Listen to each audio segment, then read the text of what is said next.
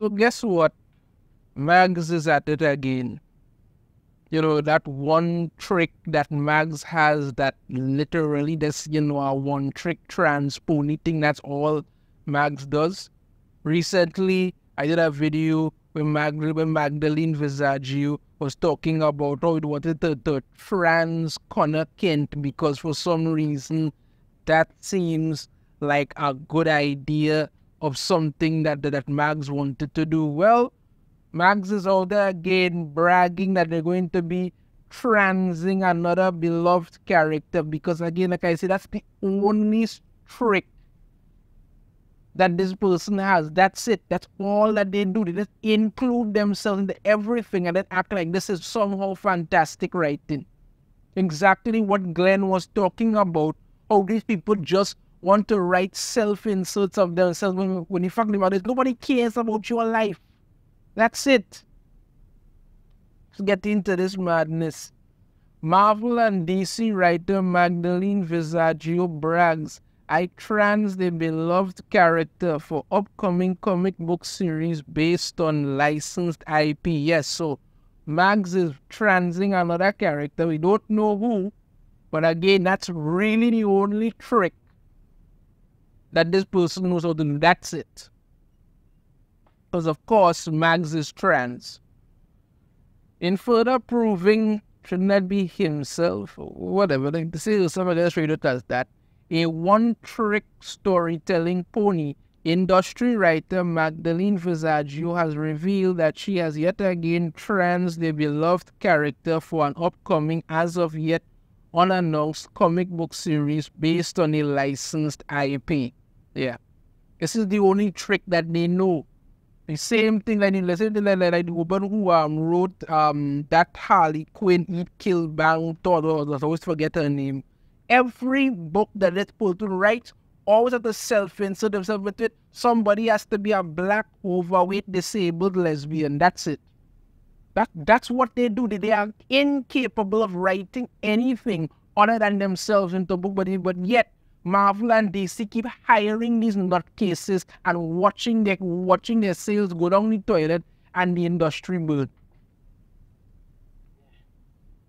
The Marvel's Dazzler X Song Volume 1 and DC's Eternity Girl Volume 1 writer, a transgender individual herself, because oh, God forbid that not be the case, provided this tease into her future writing plans on December 8th via her personal Twitter account. Let's get to it. This is what Mags had to say. I'm writing one of my all-time favorite IPs for a book dropping next year. And just, I wish so hard I could tell you, it's an incredibly unexpected license and they're letting me break and rebuild it. Yes, I transed a beloved character. No backsies. It's because that's what you need to be proud of. Not to say, hey, I'm writing this fantastic story. You're going to love it. The work is going to be so good. It stays true to the character. It really builds on the mythos. It's actually going to be absolutely amazing. No. You come on there and tell people, yes, I trans the beloved character. No backsies. Because that's what I want to do. Following this announcement, Vissagio was met with not just praise from the like-minded identity politicians, because they will love anything that really sounds stupid. Yeah, people love that. But also pushback from audiences unimpressed with even yet another transing of an established character. Because what if that's the only thing you can do? You think people are going to be happy about it?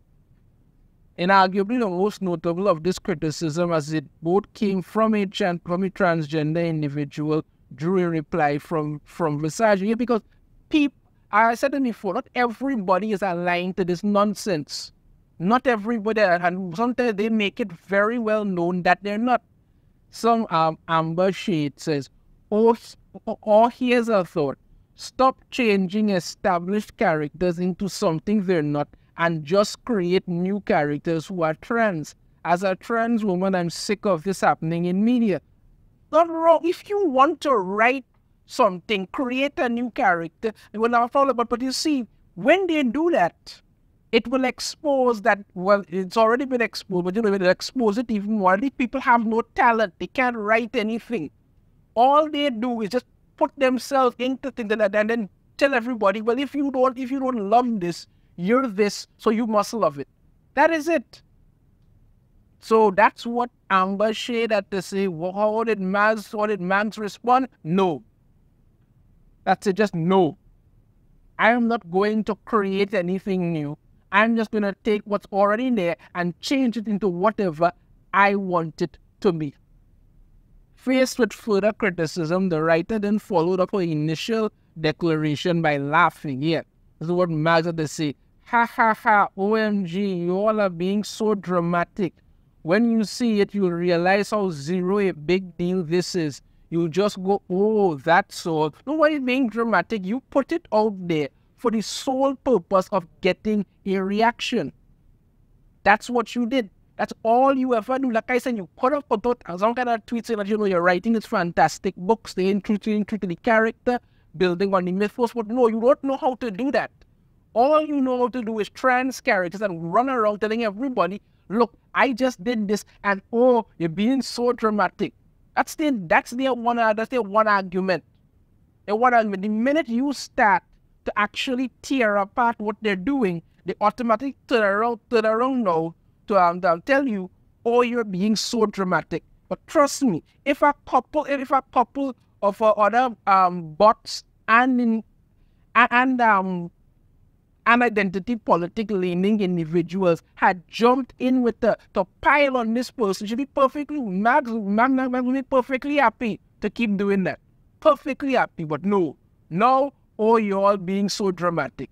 You put it out there to elicit a response. Don't pretend that's not what you do.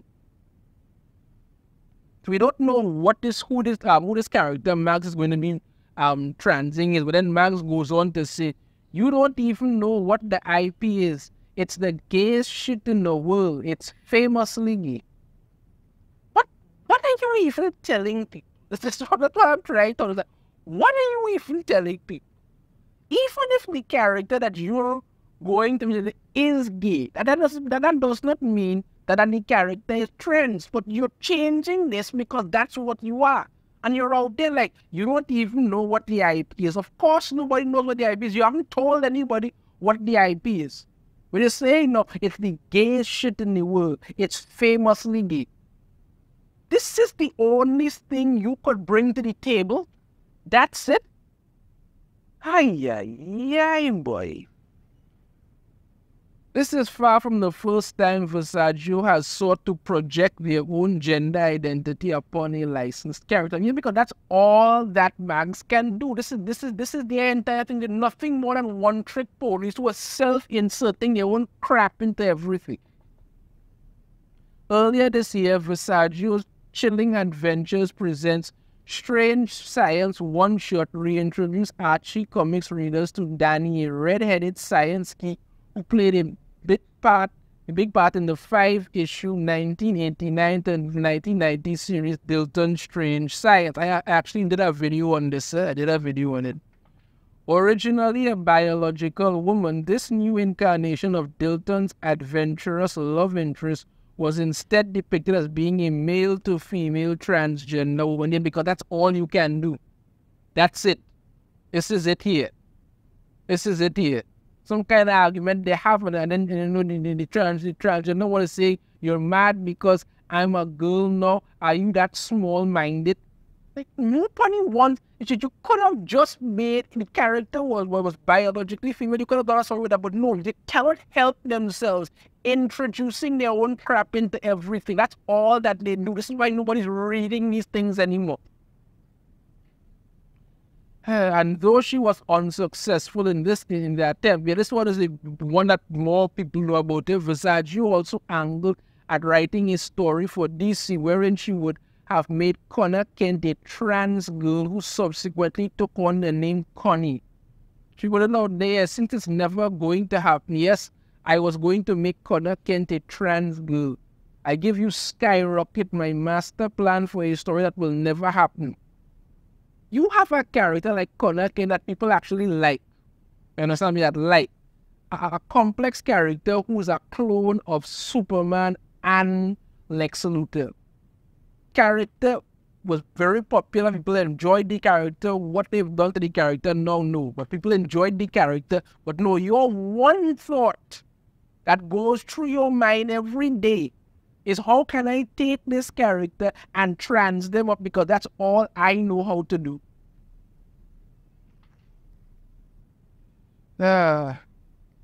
This was a picture what she had. Connie always reverts to the mean. Connie found out she's a Luthor, and the most that came of it was she shaved her head.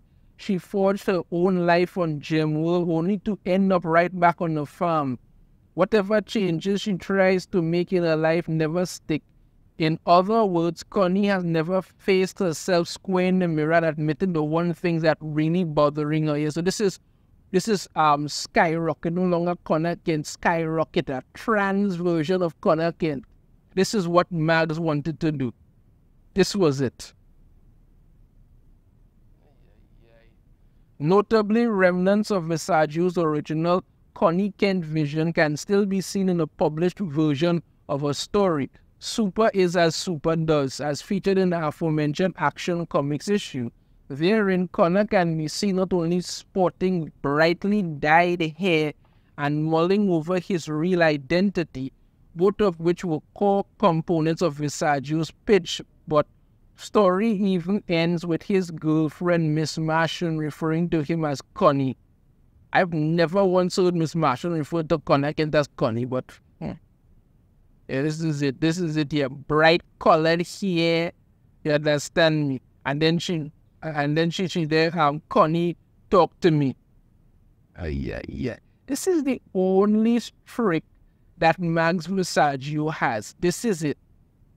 Go out there, find some character, trans the character, and then act like you've done something fantastic. You haven't, Mags, you're just a one-trick trans pony, and people are just sick and tired of your nonsense. You know your thoughts on this in the comments. You have a different opinion, I'd love to hear it. If you like the video, hit that thumbs up, subscribe if you haven't already, ring the notification bell to be notified every time I put out a new video. And I shall see you all next time. Take care.